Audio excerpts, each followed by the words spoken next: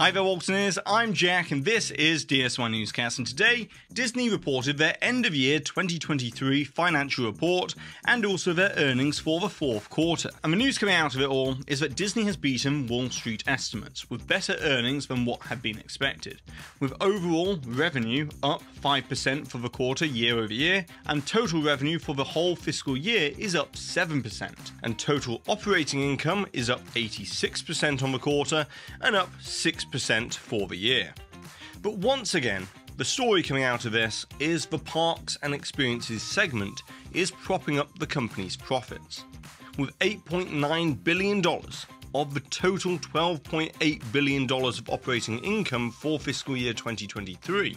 coming directly from the Parks and Experiences segment. And although Disney keeps on dangling this promise of turbocharging the parks, with this being the only area that Disney's making some serious money right now, you'd think that that would be enough of a reason to finally reinvest and greenlight some new projects for the Disney parks over the next few years. Whereas the entertainment division, on the other hand, managed to generate $40 billion in revenue, but only a paltry $1.4 billion of that massive sum was actual operating income for the entire fiscal year. But a bright spot coming out of this for the streaming business is that Disney managed to add nearly 7 million subscribers to Disney Plus for this quarter,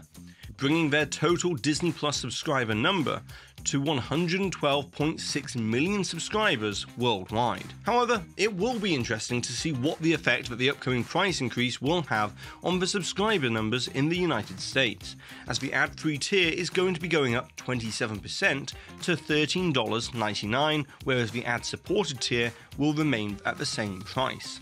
And so clearly Disney is following suit with the rest of the streaming market, trying to push more people to join the ad-supported tier to kind of resurrect the old TV model that was more profitable for the studios. But then we come to the other massive news story which is sure to dominate the rest of the year for Disney, and that is the announcement that they intend to purchase the remaining 33% stake of Hulu from Comcast, giving the Mouse House full ownership over the streaming platform. Although, to give a little more context to this whole situation, it's the unusual formation of Hulu that has led to this final deal between Comcast and Disney.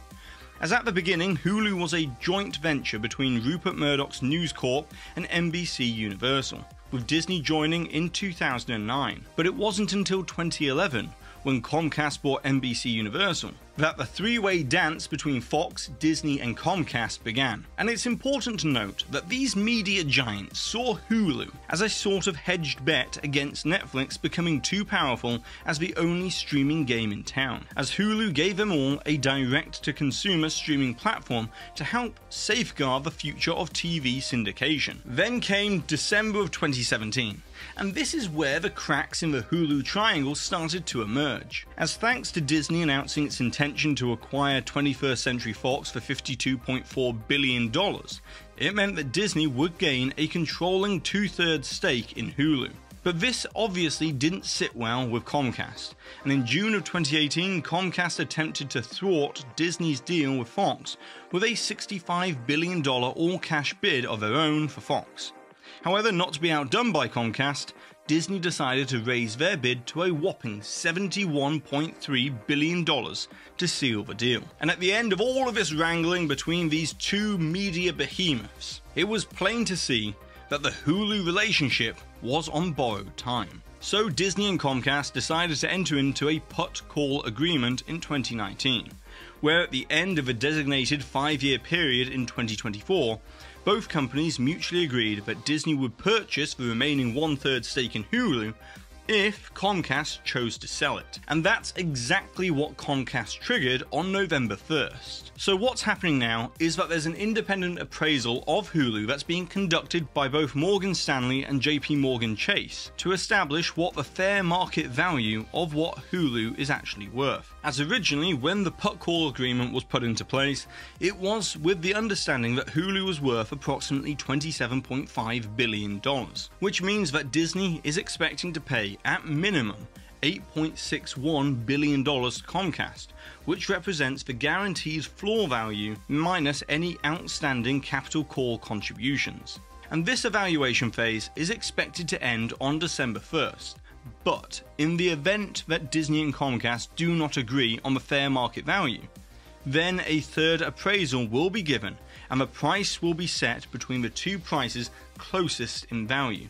And Disney has agreed to pay Comcast the difference. But this doesn't exactly answer the question as to why Disney would want Hulu in the first place. And well, not only does Hulu have a lot of brand cachet and name recognition within the US streaming market, as after all, Hulu was founded in 2007, the same year Netflix debuted their streaming video on demand service. But also, Hulu is uniquely positioned as a bridge between the traditional linear TV model and the cord-cutting trend that is leading to cable's diminished influence, as Hulu has 4.3 million subscribers of their live TV package, paying on average $91 a month, along with 44 million paid subscribers of their standard streaming service.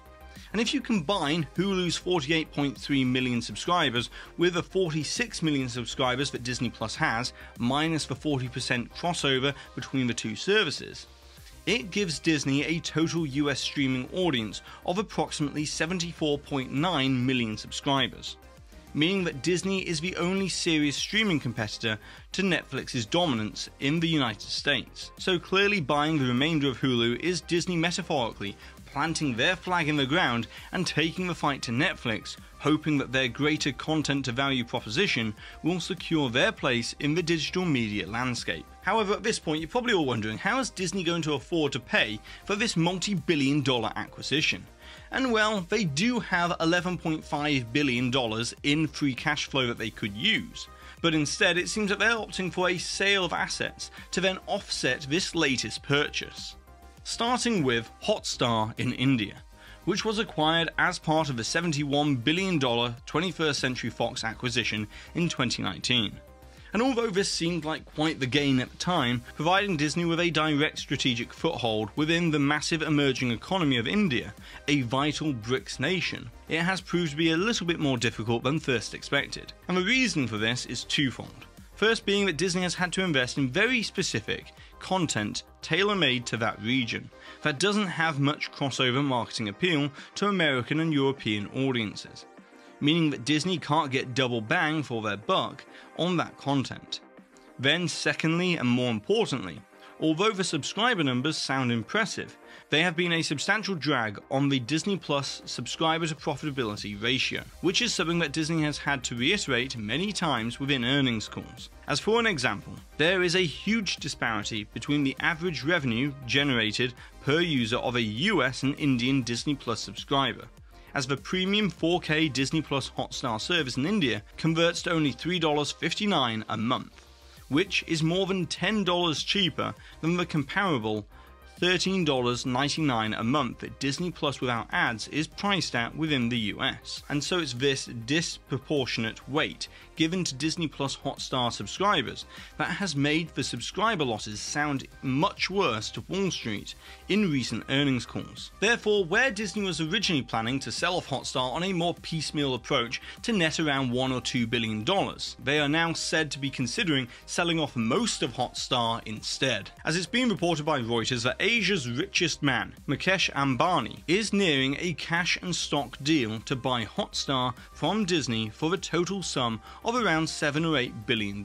However, Disney is said to want to hold on to a minority stake in any such deal that's done, as after all it was his Jio Cinema service that outbid Disney for the rights to the Premier League cricket that led to a dramatic 12.5 million subscriber decrease for Disney Plus. And although HotStar was valued at $16 billion when the Fox acquisition happened in 2019, this $7 to $8 billion would be a significant chunk of money for Disney that would essentially offset most of the Hulu acquisition. And so with Disney supposedly going to be divesting from the Asian streaming market and going all in on the US and European streaming markets instead, that doesn't mean that there isn't more work that needs to be done within the linear content business within the US, as there's further streamlining that's expected that will generate billions more for Disney, beginning with ESPN, as there have been some very serious interest from a wide range of potential partners, from sports leagues like the NFL and NBA to tech firms like Apple and Amazon,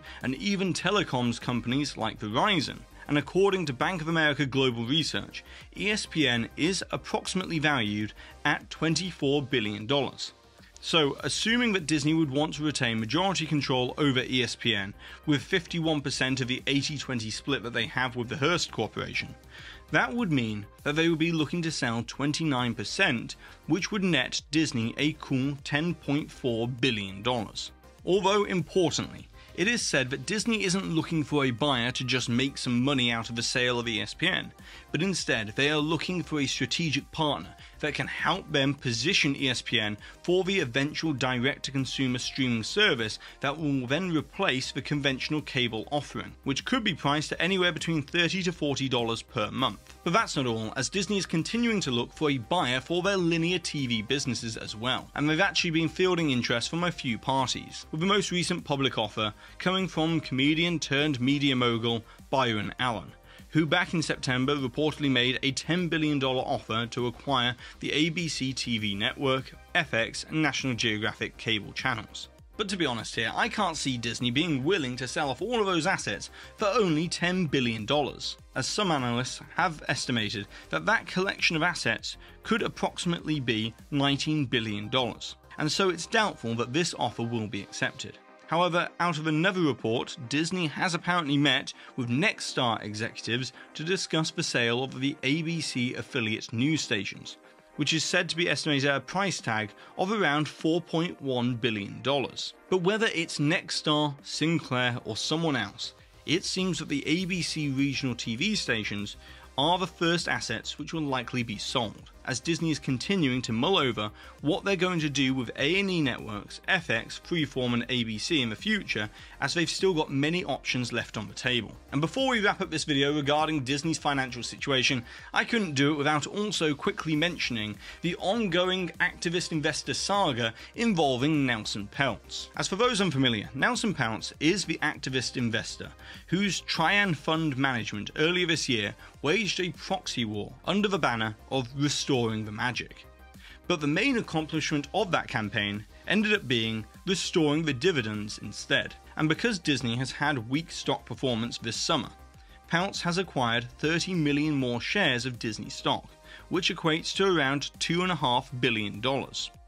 All with the aim of trying to influence the direction of the company by buying a seat on the board of directors. Although it's important to note that 30 million shares of a total 1.8 billion available represents only 1.6% of all of Disney's stock, making it far from a hostile takeover, but still definitely a headache for Iger. And so we'll have to watch this space as it develops, but it seems that with Iger's latest appointment of Johnston as CFO, he is assembling a team and a strategy to help quell this latest attempt in its tracks before next year's annual shareholders meeting vote to appoint the board of directors for Disney. But now it's over to you, Waltineers. I would like to know, what are your thoughts and opinions about Disney's current financial situation? Were the earnings better than you had expected? Is buying Hulu a good idea or not in your opinion? And also, if you were the CEO of the Walt Disney Company right now, what would you prioritize? And if you've enjoyed this video for today, then be sure to give it a massive thumbs up, subscribe down below, and check out the rest of the videos on the channel. And I also want to give a massive shout out to the official Waltineer Club over on Patreon, who help support this channel with the Waltineer Gold members that you can see here right now, and also Waltineer Diamond member Kyle Mahan. And with all of that being said for today, I've been Jack, you've been you, and I'll see you real soon.